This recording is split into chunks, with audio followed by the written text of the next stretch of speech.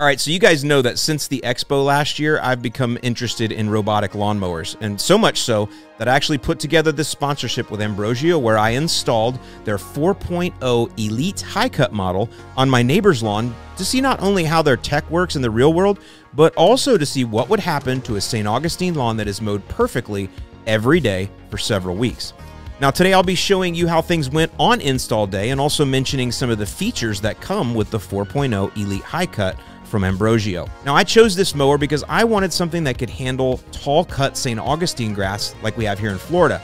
And this model, the high cut model, can cut from 2.8 inches up to 3.7 inches, whereas their standard Elite model goes from 0.8 inches to 2.6. Now the first thing I want to mention here that stood out to me is the build quality. This is an Italian-made robot, and the Italian styling, it comes through both in the fit and the finish. So the first thing we're going to talk about here is the build quality. The fit and finish here is impeccable. Nice, thick, quality plastic. There's a nice finish on it. Everything fits tightly. The detent on everything it's just crisp, and that's showing that Italian-made styling.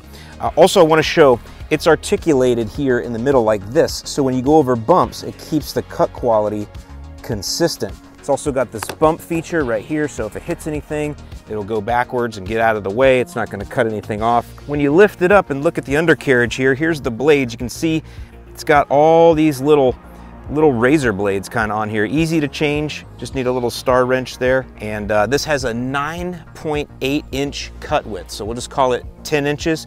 So 10 inches cut width and nice beefy tires with good tread on them, so that way it can get over bumps or obstacles. This mower can actually handle up to a 25-degree slope. You don't want to put it on a lawn that's completely sloped, but it could handle that.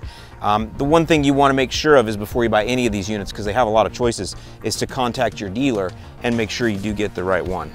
But overall, I mean, you can just tell the build quality here is really, really good. So this will last a long time. It's also got an IP rating of 5. We talked about IP ratings in our last video. This one has an IP rating of 5, and it does even have a moisture sensor on the top. So if it starts raining, when it's mowing, it'll go back to base and wait till the rain stops, and then it'll pick up where things left off.